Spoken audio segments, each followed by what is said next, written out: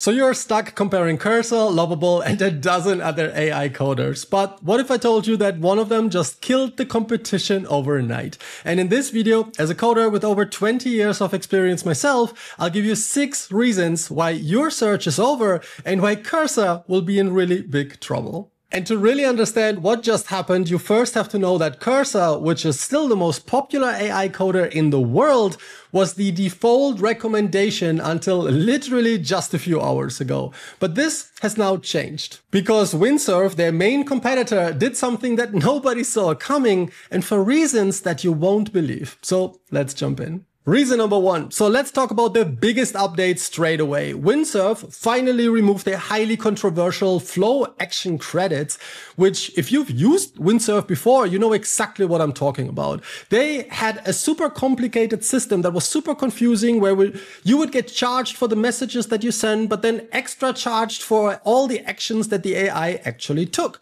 All of this is now completely gone. And what this means for you is that you are getting exactly the same package as you would get with Cursor, except you're paying just $15 a month instead of $20, which is 25% cheaper straight away. And even if you go beyond the included pricing and you buy extra credits, they're both identical now with just 4 cents each. But before you run into the comments, yes, I know. Cursor still gives you these unlimited slow premium requests, but let's be honest, they're basically unusable if you're trying to build anything meaningful. So to 99% of the people, Cursor and Windsurf now offer exactly the same, except Windsurf will give you the same thing for $5 less. Plus, you get the better AI editor, which we'll talk about in just a moment. By the way, my AI coding blueprint still has the $50 early bird discount, but it's ending this Sunday at midnight. It's specifically designed for non-technical founders who want to build profitable apps themselves without all the hustle of managing and hiring developers. If that sounds like you, check out the link in the description below. Now, reason 2, and this is highly speculative, but worth knowing because there are serious rumors that OpenAI, the makers of ChatGPT, are in talks to buy Windsurf for $3 billion. While nothing is confirmed yet, this could be huge because OpenAI is an extremely well-funded company that would likely invest heavily to make Windsurf the absolute best AI editor in the world. We could see deep ChatGPT integrations, maybe even included in the subscription. We don't know exactly what any of this will mean, but because we are in a race for users and adoption, they will not be afraid to burn through millions and millions of dollars to make sure that Windsurf crushes the competition. And here is a little insider tip, because if we are going on a Windsurf plan right now, there's always the chance that whatever happens after the acquisition with their pricing, they might grandfather you in, which might mean that you pay less than others who sign up later. Windsurf has done this before. I personally know someone who's paying way less on a completely unlimited plan. Again, these are complete rumors. There's nothing that we know for certain, but it is something to consider.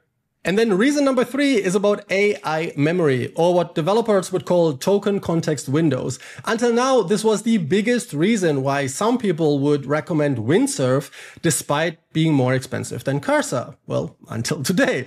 In simple terms, Windsurf just remembers more of your project for longer, while Cursor tries to optimize their memory, which often leads to issues. You will notice this immediately when Cursor starts forgetting things that you just mentioned, or parts of your code base that it was literally just looking at.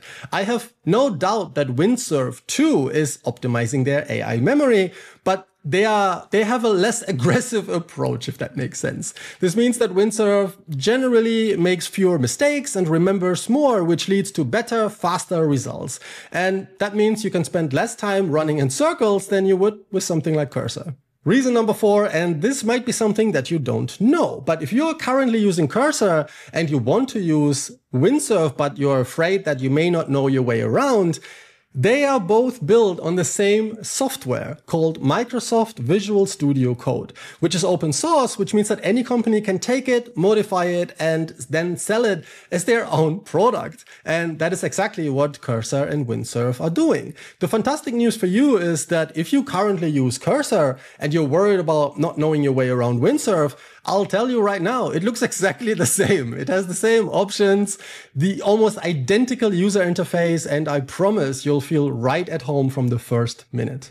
Reason number 5, Cursor and Windsurf seem to be actually targeting slightly different people because recently Windsurf introduced app deploys, which is a very cool feature that lets you deploy or publish your apps directly from the editor without jumping through extra hoops. And newsflash, this is included in every plan, even the free one. This clearly shows that they are going after more non-technical founders that are tech curious, who are tired of being limited by tools like Lovable, Bolt, or V0, while wanting more control. And funny enough, they also want to pay less. So if you're currently using Lovable and you consider switching, I would skip over Cursor and instead try Windsurf. Reason number 6, so Windsurf has the ability to open a project directly in your local browser, which is pretty wild.